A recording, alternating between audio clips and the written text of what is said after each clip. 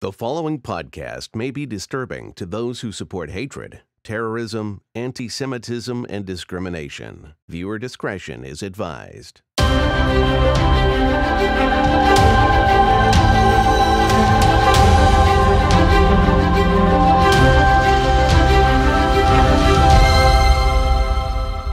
hello everybody, and welcome back to How We Fought Against. And we have a special guest today with us, a dear colleague and friend, Adam Levick from Camera. He's the co-editor of Camera UK. And Adam, I think you're going to do a better job than I would explaining what Camera does, which I think is very important. You've been around for many years, and I think have achieved a lot. So why don't you give us a short introduction into Camera and the work of the organization?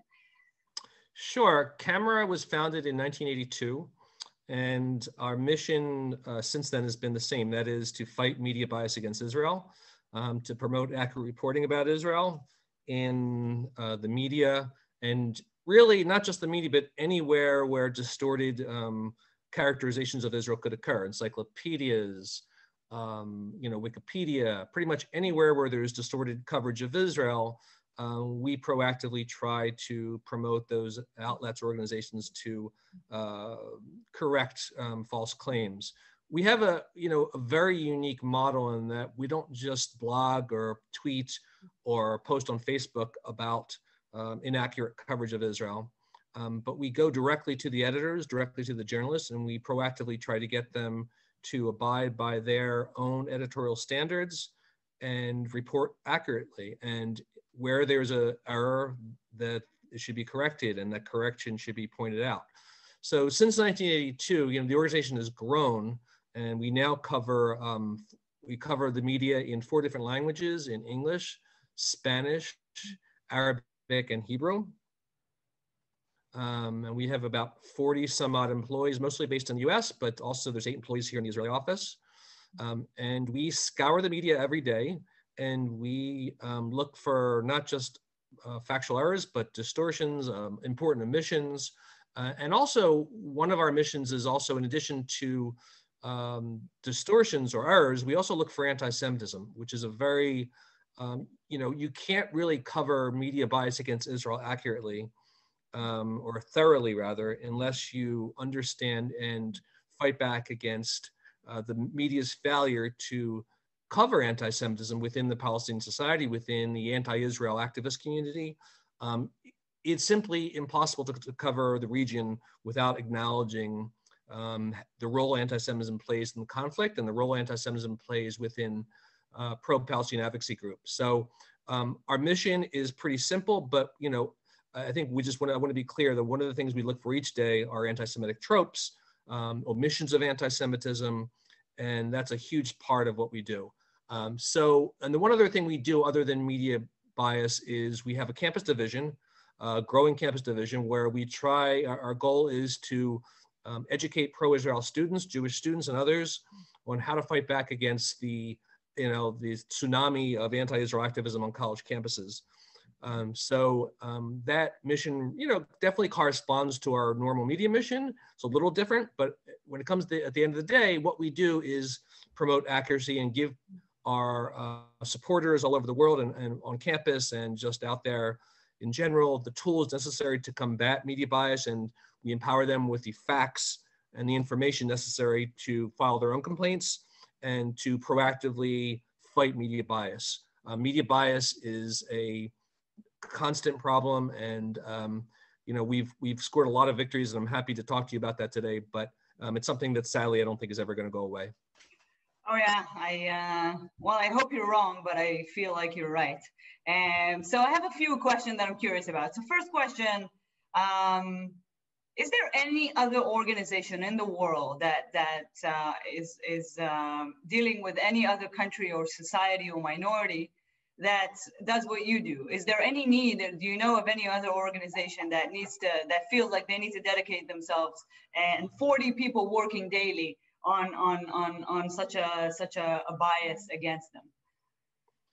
That's a very interesting question. I'm not aware of any. I haven't researched that question, but That's interesting. No, I mean, you know, my intuition, my instinct would be that there probably isn't, just because I don't think that there's any country in the world that's subject to such obsessively critical coverage as Israel. Having said that, you know, it's a big world. I wouldn't be surprised if there was, but I also wouldn't be surprised if there isn't. I think Israel and the way it's treated by the international media is unique. And I think that's one of the reasons why we have 40 staffers, why we have so many departments, why we've been around for nearly 40 years, is because this is, you know, Israel is the, you know, Jew among nations, you know, Israel is, you know, the Jew writ large. And just like, you know, there's no other minority arguably in the history of that has been demonized and vilified and subject to hatred as much as Jews. I think the same is true with Israel as the Jewish state. Yeah, well, I had a feeling. I mean, I looked it up briefly. I Googled it briefly. I couldn't find anything like that. But like you say, I mean, like there's no special UN agency. I think there are a few dozen, you know, dedicated to a minority or a conflict, like there are with Israel and the Palestinians, and like there aren't any a million types of other things. Then I would assume that you're right. So what is it that you guys? How would you differentiate between, let's say, a disagreement on interpretation or something that you say, like we argue on facts? How would you, I mean, is there a fine line there? I mean, how do you work with that? Well, look, there's two things we deal with. I mean, we deal with factual errors or omissions which result in a factually inaccurate report. And those are the issues that we take directly to the editors of the journalists. But, you know, on any given day, we also might blog on our website or tweet about simply misleading coverage. But, you know, where that line is, in the case of the UK, is dictated by the editor's code in the UK and the accuracy clause of the editor's code, which requires that the press take care not to mislead or distort or include factual errors. Now, that I think is pretty clear, but you know, at the same time, a story can be slanted in a way that doesn't explicitly breach the editor's code, their accuracy clause, but is still misleading. It could just, you know, be an article about some controversial incident, say that happened in Judea and Samaria, and give, you know, 90% of the paragraphs devoted to the Palestinian side, one paragraph devoted to the Israeli side, right? So there's, you know, there's nothing that's factually inaccurate per se in that disparity of coverage, but, you know, it's misleading enough that we would probably note it in some way, either on our blog or some other social media. So, you know, we do both. We cover both misleading and inaccurate, but we try to focus mostly on you know, factual inaccuracy. And we, you know, begin our job each day believing that there are such things as facts. And it's not just a matter of competing narratives. It's not just a matter of he said, she said, that there are facts that can usually be discernible. And it's the journalist, the media outlet's job to take those concerns seriously, that their number one job is to report factually, and we hold them accountable. So I remember, Adam, this was back, I'm losing count already of the years, but I would say probably 6 years ago, more or less. We had a serious wave of terror attacks in Israel, and particularly in Jerusalem, and there was one terror attack. I was the co-director of TPS, which is the only Israeli news agency, and we were covering real live events all over Israel. And so there was a terror attack. A terrorist you know, drove a car into a group of people, as they do sometimes. And then he, when he was finally stopped, when the car was stopped, he exited the car with an axe and started attacking people on the street. And so we've seen the headlines, and the headlines, including in the UK papers, were a Palestinian was shot dead by Israeli police in East Jerusalem. Now, this is factually true. A Palestinian was shot dead by Israeli police in East Jerusalem. This is factually true. However, obviously that is not the story at all. And if you say misleading, that is incredibly misleading. So, I mean, is this something that how do you attack that? Because again, it's not a factual problem so much as of course they've turned the whole story up on its head, right? Well, no, we actually have had some success in pushing back against misleading headlines. In fact, if you're talking about what was known as the stabbing intifada between 2015 and 2017, we had a whole page on Camera's main site devoted to just inaccurate headlines. Either having the order of the events incorrect, omitting the fact that whatever violence happened was carried out by Israeli forces targeting the Palestinian terrorists, that the terrorist incident happened first, and that precipitated the Israeli security forces to fire back.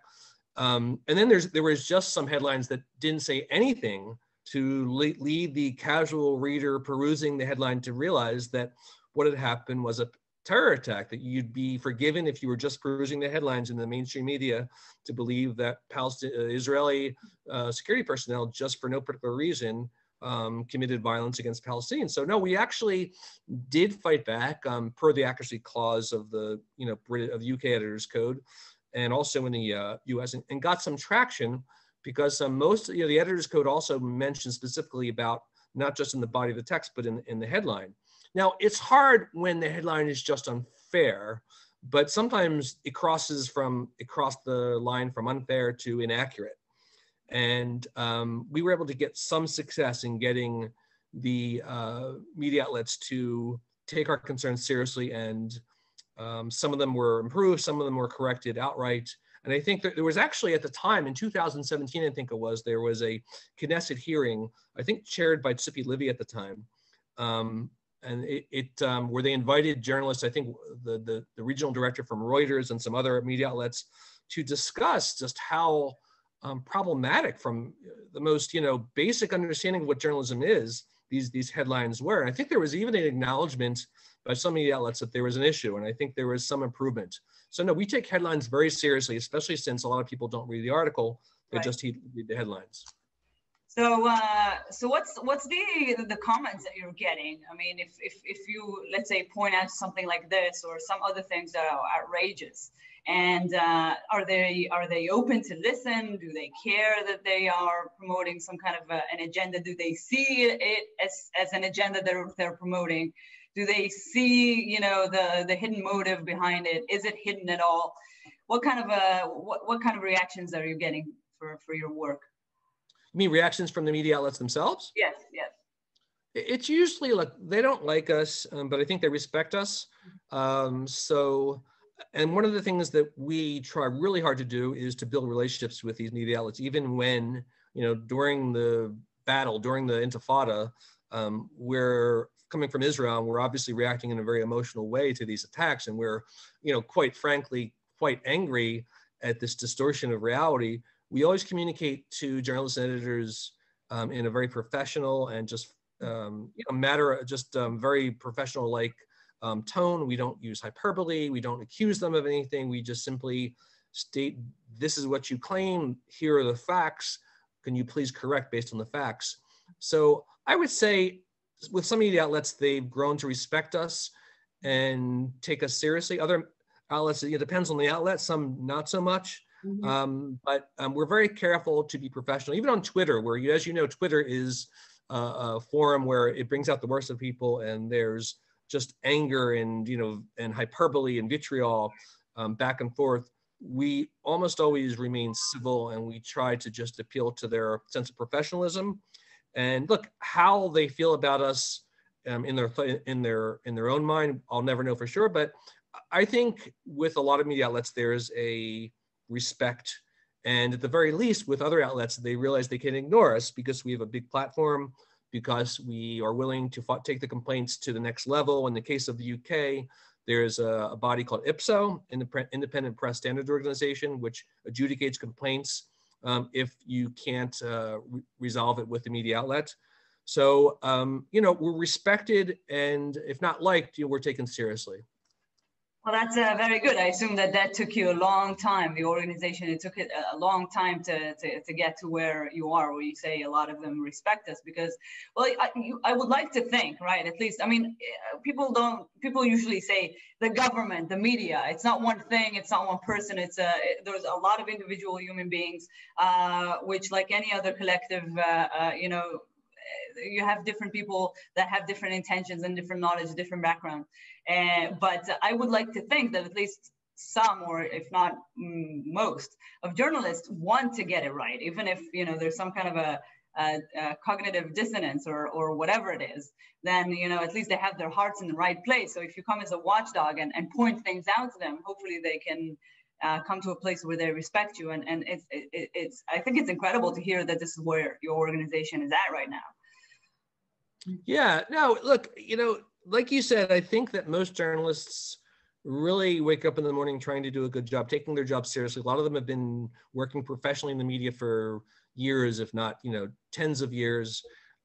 But at the same time, the one problem is that, and we've written about this a lot, is a lot of journalists mistake their job as an extension of their political activism. Right. A great case in point, and it's not only this journalist, but Robert Fisk, the Independent's Middle East correspondent who passed away recently, was very open that he saw his job as advocating on behalf of the oppressed, quote unquote, and pushing back at the oppressor, and that journalists should never be neutral. Well, to some degree, you can read that in different ways, but if you looked at Robert Fisk's coverage, it was clear he saw Israel as the oppressors. So even in his mind, if he was trying to do a good job and took his job seriously, every article he wrote was colored by, the Israeli Goliath versus the Palestinian David. And if you see your job as an advocate, as an activist, not a journalist, your coverage is going to reflect that. And I think that's one of the biggest problems that we find, not just Fisk, but throughout the British media, and I'm sure my colleagues would argue throughout the rest of the mainstream media, is this sense that they're on the side of the Palestinians, and they really try hard to show the Palestinian perspective insofar as they're the ones that are suffering. And it really skews their coverage, and it really does a disservice to news consumers out there, millions of news consumers. I think so too. I mean, what you and I are doing is being activists, right? We have our ideology and we're advancing it, but we're not trying to do that under a cloth of reporting objectively the facts and the truth. We're saying, we back what we say with facts and a reasoned argument. But I think and what is concerning now is that in a sense, journalists, like most people, have decided that they belong to one political camp or another, and every topic that comes under the kind of the umbrella of that political camp is something that they advocate. So if so we see ourselves, unfortunately, as an underdog in the media, because we don't actually. Israel is not as popular as some other causes that kind of bring a lot of these journalists together nowadays. And so what do you do? If there's like a media outlet that is, let's say, leaning more to be pro-Israel, do you have any relationship with those, or that's not outside your mandate? Yeah, like a good example to answer your question is in the UK, the Times of London and the Telegraph, and to some degree the Daily Mail, are much better when it comes to Israel. Their editorial line is much more favorable of Israel. And so, within my say social media oriented posts about their articles, if they're problematic, my tone will be different. But at the same time, they still abide by the same professional standards as other media outlets, and they sometimes get it wrong. Another interesting thing is that, oftentimes in my experience with the Times and the Telegraph, their official editorials were pro-Israel oftentimes, but their local Jerusalem correspondents were often, within the herd of independent thinkers, as we like to joke, who were anti-Israel. They traveled in anti-Israel circles, and they covered the story just like their peers in other media outlets. So, I think the Telegraph and the Times both are really, I respect them as publications, and they give Israel a fair hearing most of the time, but there's often problems, and we communicate to them just as we would to the Guardian or the Independent or Channel 4 or the BBC. That is, we hold them accountable when we don't play favorites, in the sense that, our standard is the truth, and I'm not going to go after them in the way that I would go after the Guardian, because the Guardian is unique in its brand of, I would say, their malign obsession with the Jewish state, but we're still going to hold the Times and the Telegraph accountable. Okay.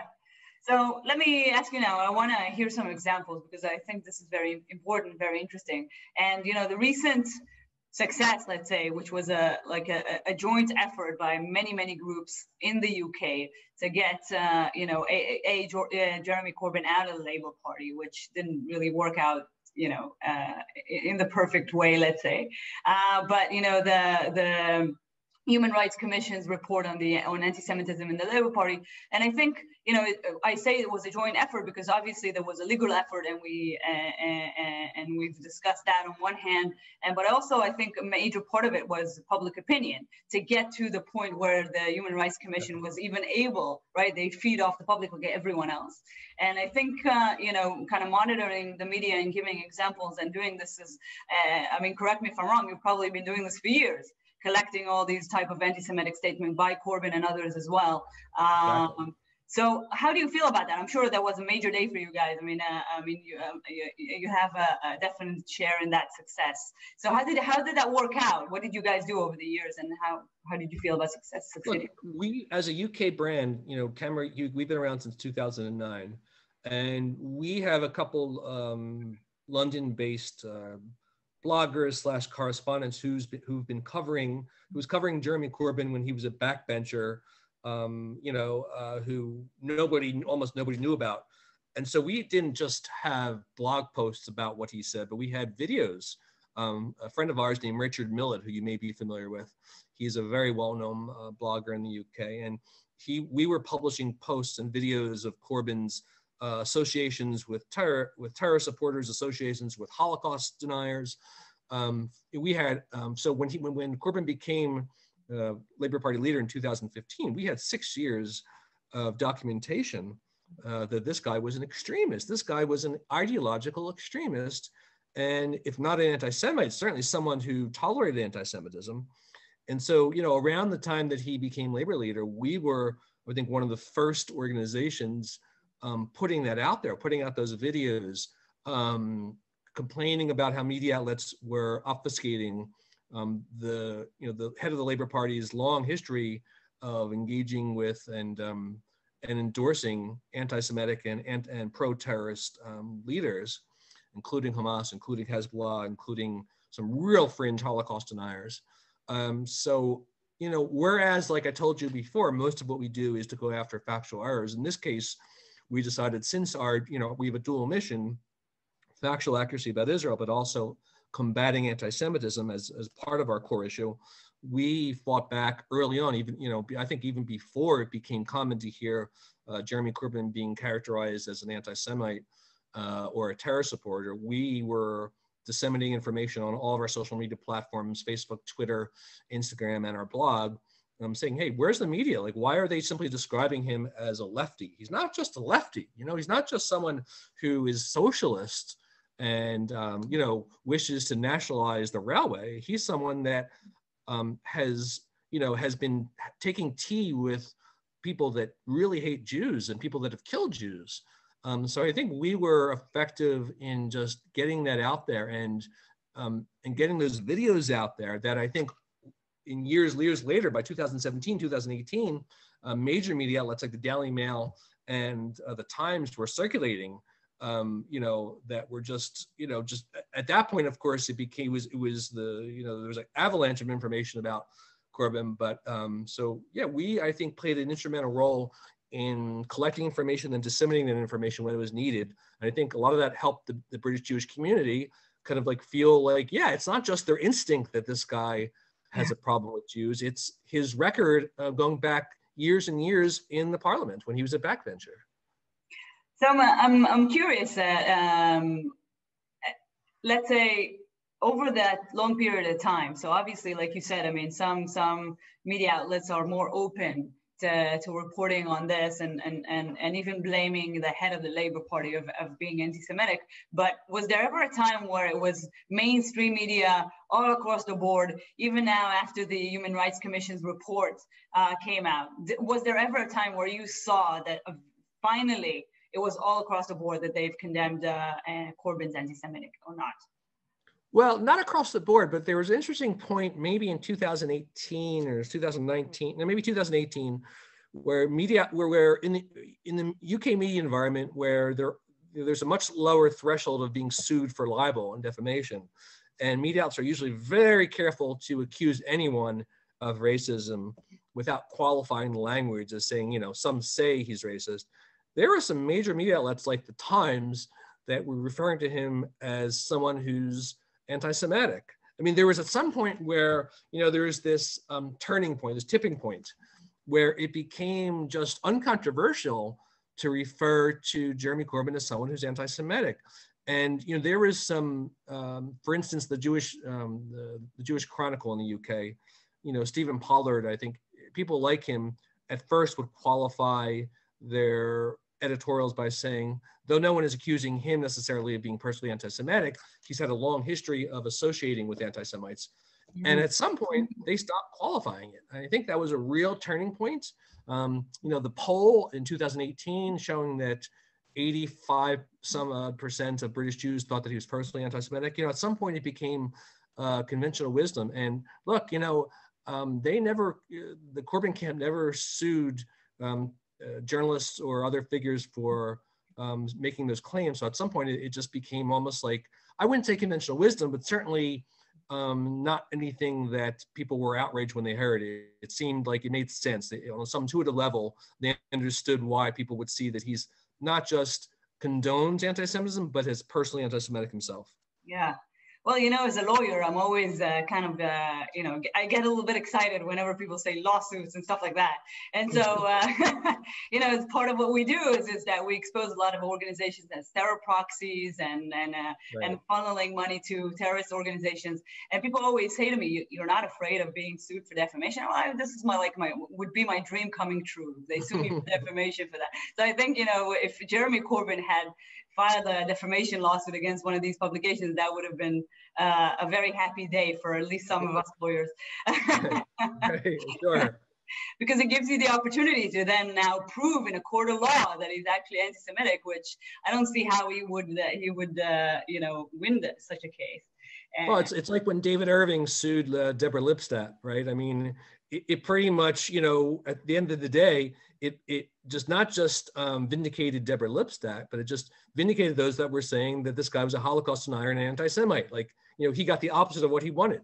Exactly. So sometimes it can work in your favor. I mean, at least if you're that confident of the case that you have, and I think that we are. And so tell me about some other cases. I mean, I'm sure that you know, even small things. Again, I come from, you know, from international law, so some things like make me super angry. Like when people use a term like illegal occupation, that people don't know that that's not even a term that doesn't belong in international law. There is no such thing as illegal occupation. But I'm sure that, you know, you can't go to that kind of resolution. But there are things that are even, you know, greater and more infuriating. So give me an example or two. One of the most infuriating charges that we fought back against over the years, that thankfully we're having to fight back less and less because I think we've successfully corrected them, is the claim that there are Jews-only roads in the West Bank, in Judea and Samaria. Now, there never have been Jews-only roads. You know, as you know, there's a small, maybe according to even B'Tselem, there's a small percentage of roads in Judea and Samaria that are restricted to Palestinian traffic. But even that small percentage of roads that are restricted to Palestinian traffic, you know, Jews, Muslims, Christians, foreigners, Israel, you know, from Israel are allowed to ride on those roads. So there's never been a religious test for riding on any roads in the West Bank. And that's an extremely important smear, extremely important libel, because it gives rise and gives credence to the bigger Israel apartheid smear. Mm-hmm. So, you know, we've from the early 2000s to, I'd say, 2010, 2012, we fought back, and, you know, there's simply no way for a media outlet to defend that charge that there are Jews-only roads in the West Bank, or even settler-only Jews roads in the West Bank. You know, there's no roads that are only for settlers. Yeah. So we occasionally see that, but now, you know, but rarely, I'd say much less than we used to.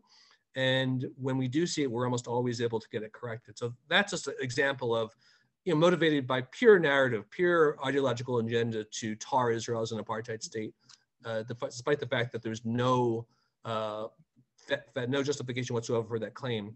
As far as Israel's illegal occupation. Can I tell a little anecdote about those roads, which I found I always laugh about, is that whenever I take I've been around Judea and Samaria with journalists or diplomats or advisors.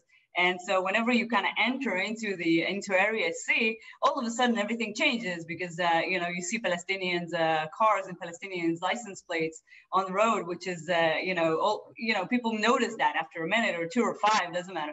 And then people freak out. They freak out. But why do they freak out? They say, is this safe for us? Will someone target us? Would we be stoned or attacked in any other way? So that's what they're concerned about. But they see for their own eyes that we travel together on the same roads. But that's just an anecdote that I find amusing. Sorry about that. Right. No, and also just anybody who lives in Israel, of course, has a much better sense of what's true. Intuitively.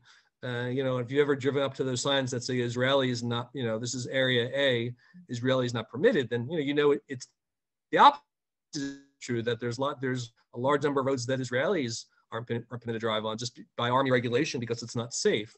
So and also, of course, Hebron. The idea that what is it, 5 to 10% of Hebron is is restricted to Palestinians, but 90% of Hebron is restricted to Jews. So I think the things that boil my blood, the things that we push back with even more intensity, are those quote unquote little lies that give rise to the Israeli apartheid smear. Which I think is one of the most important things that we do, because within the cognitive war against Israel, that's one of the biggest, items in their toolkit. Definitely.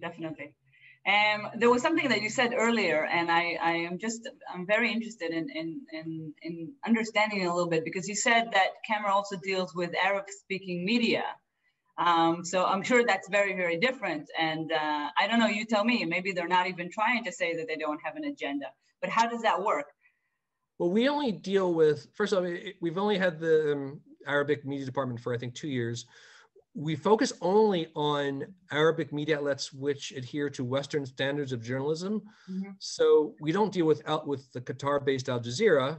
Yeah. We deal with BBC Arabic, with Independent Arabic, with Sky News Arabia, with France Arabic, Arabic arms of old and respected media organizations that abide by standards. So having said that, yeah, we've had a little bit of success, a lot lately. Little things like, for instance, we were able to get, and maybe it's not so little actually, we were able to get Independent Arabia to stop referring to Gaza envelope communities, which are obviously within 1967 Israel, as settlements. So, these are things that their Arabic viewing audience or readers probably didn't think twice about. But insofar as these media outlets claim to abide by Western standards, you just can't get away with claiming that, Sderot is a settlement.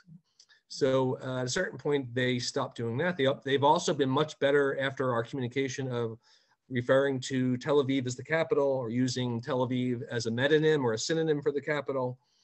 Yeah. So we are breaking through. They're not calling Tel Aviv a settlement, because if you look at the Palestinian media, and they call Tel Aviv a settlement. So it's like we're not there. Right. Well, these media outlets don't refer to Tel Aviv as a settlement, but they've completely, want to refer to it as the capital, because to recognize Jerusalem would be, a big problem.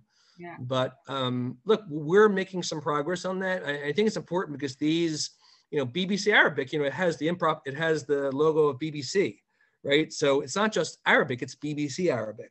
Right. And so that's like a new and very interesting part of what we do. Now that we have an Arabic department, for instance, we can go to our Arabic researchers and get a translation to see if even like a photo within the Palestinian territory that has Arabic, whether the caption in the photo is accurate. It just gives us a lot more research capacity to fight back against media bias. And I think, in the long term, I think it looks good in terms of these Arabic Western media outlets and keeping them accountable. No, for sure, 100%. It's very, very important. And so let me ask you, can you say what is now at the end of 2020, beginning of 2021, what do you think is the biggest challenge, or one of the most significant challenges that you guys are now facing when you kind of scan the media and analyze it? But this is a little maybe unconventional response, but I spent a lot of time reading about these new intellectual theories that are, I would say, influencing the media landscape: critical race theory, intersectionality, social media, the social justice movement, post-colonialism. There definitely is a growing acceptance within the public sphere of these once marginal fringe ideologies that are now taking root and are becoming much more mainstream. And the danger of these ideologies is that in its obsessive framing of complex political phenomenon as white and black, Jews are kind of like, they don't know what to do with Jews. So Jews get lumped as white. So we Depends see on the this context. I mean, we're white when it's convenient, and we're not white. Well, it's not convenient. Yeah, that's true. You're right. Right-wing extremists view us as not white, and the left-wing extremists view us as white. But within this very facile and I think very dangerous division of oppressor and oppressed as black versus white, Jews are put in the white category, regardless of the fact that a plurality of Israeli Jews are from Mizrahi backgrounds. It's almost like white and black has taken on more of a metaphorical or symbolic importance. Mm-hmm. And I think this is more important than it seems, because within the social justice movement and within modern woke Twitter, and within modern progressive activists, they see themselves as on the side of the historically oppressed. And despite the fact that by any standard, Jews have been among the most historically oppressed people in history, we're being lumped in as white people. And I think that, and I think some of that even gets internalized within the Jewish community, where, they almost feel that, that even though they know on some level that they're part of this marginal religious community, they still feel like they're white, and that, that their privilege, quote unquote, is being used against them. And I've often told people also that within these radical ideologies, the idea of privilege, right? The idea that within society, those who aren't doing well economically or socially are not doing well because they're victimized by a white supremacist system. Well, if you're to buy that, then you also have to accept that those that are doing well, i.e. Jews, are benefiting from a white supremacist or white racist system, right? So within these seemingly marginal and easily mockable ideologies sows the seeds of attacks on Jews. Because if you attack success, if you attack the idea of merit and a merit-based system, then you're necessarily attacking Jews, because though not all Jews are rich, Jews in general in the diaspora in Israel are doing well. And I think that's being used as a bludgeon to attack Jews and to make Jews be on the defensive, that, even our success is evidence that, we're complicit in this white supremacist system. And I'm concerned because what used to be in the universities are now becoming commonplace within media outlets. And I think the Jewish community, I think the pro-Israel community is going to have to learn to engage in the battle of ideas, not just the battle of facts, but because the war of ideas, I think ultimately has is much more dangerous. Because they give rise, it gives rise to a Jewish community that feels it's constantly going to have to be on the defensive. So I think it also, we see that the same logic is kind of pointing, the finger at the state of Israel, because the state of Israel is a successful state.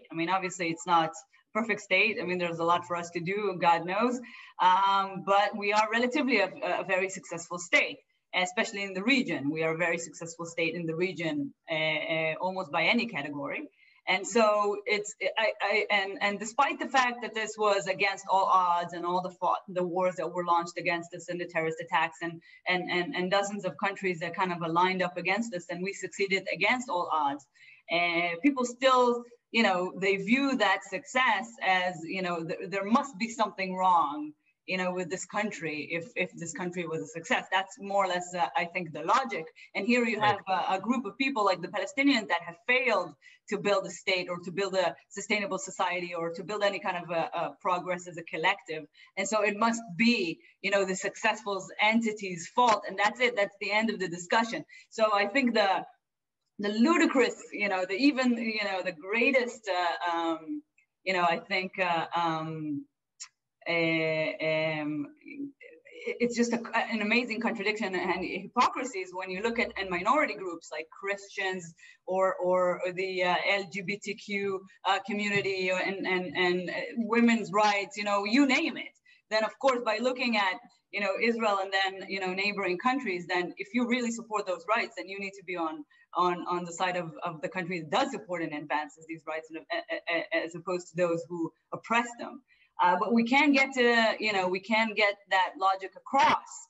So what do you think we should, what do you think is the way to kind of fight against that? Well, look, I mean, I think the first thing you need to do is familiarize yourself with the ideas and understand, where these pro-Palestinian anti-Israel activists are coming from. So that, look, when we contextualize media coverage of Israel, one of the elements that we see so often, this is related to what I said earlier, and that is the failure of media, of journalists to assign moral agency to Palestinians, so that they're always treated as they're being acted upon. They're never considered to be moral actors. They're infantilized. And I think that goes hand in hand with the kind of critical race theory, intersectionality, these radical ideological ideas that not only separate people between oppressed and oppressed, but don't assign agency to Palestinians. So for one thing, I think that people that believe in classical liberal ideas, who believe that individuals should be treated equally and believe in universal human rights, should demand that Palestinian terrorists be held accountable the same way that a quote unquote radical Jewish settler would be held. That there isn't, in the real world, people make decisions, right? And if you would read media coverage of Israel, if you just, again, one of these glaring trends, the glaring pattern is that Palestinians are never seen as actors. They're never, their ideology, their actions, their decisions, which injuriously impact their outcomes, are never taken seriously. So I would just, ask people to take that idea seriously, and that you can't understand anti-Israel media bias without understanding that first and foremost it's a matter of the media not taking Palestinians seriously as agents of their own fate, and assigning all the responsibility for not just the conflict, but all the moral responsibility and all the responsibility for solving the conflict to the Israeli side. And I think so I think people have to demand that Palestinians and Israelis be treated equally in every sense of the word, morally and politically. It's not just a responsibility for the conflict. I've seen reports over the years. For example, the World Health Organization issued a report that apparently violence against women and children within the Palestinian family is also Israel's fault, and different problems with the Christian population decreasing tremendously over the recent decades, also Israel's fault within the Palestinian control. Everything is Israel's fault, and even domestic issues isn't anyone else's fault but Israel's fault. Right. In fact, we've written some posts about articles in the Guardian and elsewhere where they implicitly or even explicitly blame the reported rise of suicide within Gaza as a result of Israeli actions.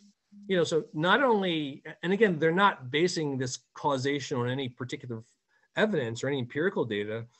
It just, they're so colored by this belief in, Israeli power to impact the lives of Palestinians that they're willing to ignore, for instance, what Hamas does. How awful it must be for Palestinians to live under a theocratic, totalitarian Islamist regime in Hamas. Oppressive regime, yeah.